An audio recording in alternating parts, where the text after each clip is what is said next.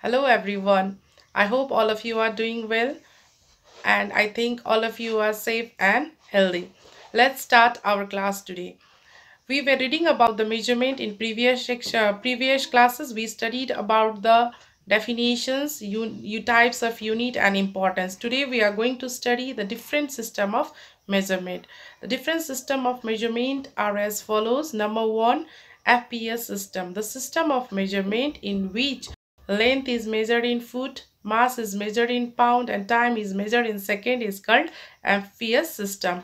CGS system, the system of measurement in which length is measured in centimeter, mass in gram and time in second is called CGS system of measurement.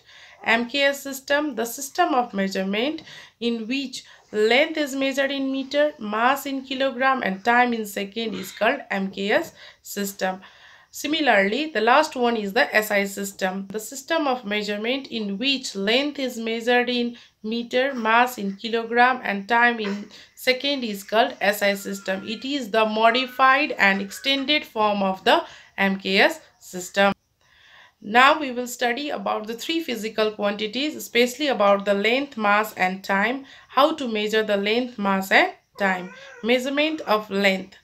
The distance between 2 points is called length and the length is measured by using the scale, meter rod, measuring tape etc. The SI unit of length is meter.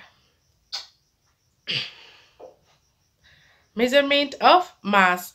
The amount of matter contained in a body is called mass. Similarly, we can define the mass.